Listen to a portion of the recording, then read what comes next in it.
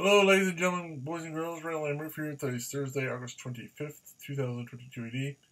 And I've got some, I guess you'd call them cylindrical. They're round, and they're, I don't know what, I would call them pole magnets. I don't know. But they're round, and they're, what, about 1.5 inches maybe? I don't know. I haven't measured them. But, now, I have noticed they're not quite as strong as the square ones. But, having said that, they're still pretty strong. I mean, if strength is what you're after, I would go with the square ones as compared to these round ones. But, again, having said that, they're still very nice. And they definitely do, you can sit here and play with them, and you can do all kinds of fun stuff here, like I was playing. You can make little structures and bend them. I mean, they're fun to play with. I'm not gonna deny that. They are fun to play with. And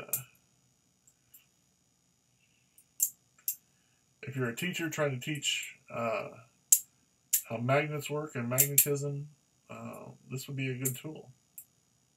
But these are rare earth magnets, and like I said, the square ones and the rectangular ones I found are a little bit stronger than these. But, again, these are still pretty strong, especially considering their size. So, would I buy them? Yeah.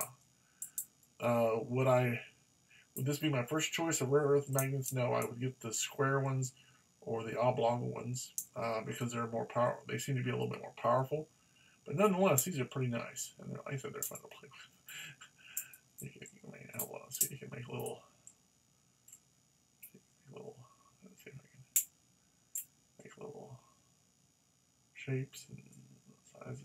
It's almost a triangle. Yeah, it's not really a triangle, but it's a triangle. Anyway, they're fun to actually play for a while. They're fun to play with, and if you're trying to teach magnetism, it's a good way to do it. So, thumbs up. Keeping in mind they're not as strong as some of the other rare earth magnets, but they're still very strong. They're cool. They're fun to play with, and I just like them. So until next time, I'm Randall M saying thanks for watching. Have a good day. God bless.